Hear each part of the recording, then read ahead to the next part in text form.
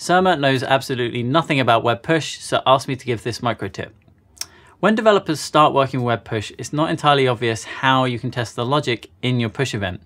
For example, you might send different kinds of payload and you want to see how your push event handles it. So instead of sending actual push messages, here's a simple little trick to testing the logic inside your push event. In Chrome, go to a website that's set up to work with push, open up DevTools and go to the console tab. From here, you can change the context from top to your service worker. Now, after you've done this, any commands that you type in will actually be entered and run in your service worker.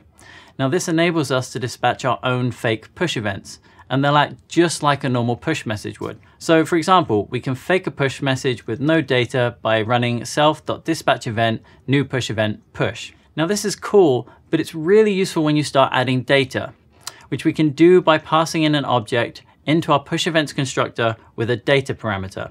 For example, to emulate a JSON payload, I'm just passing in json.stringify some data, and we can see how the push event would handle this. Now with this, you can start testing different kinds of data that you'd actually send, as well as different edge cases, perhaps like where you're sending payloads that you weren't actually expecting. So good luck with your testing, and thanks for watching. If you're having withdrawal symptoms of Paul and Surma, you can watch more Supercharged here. But if you subscribe to the channel above, you can watch a much better show called Totally Tooling Tips featuring myself and Addy.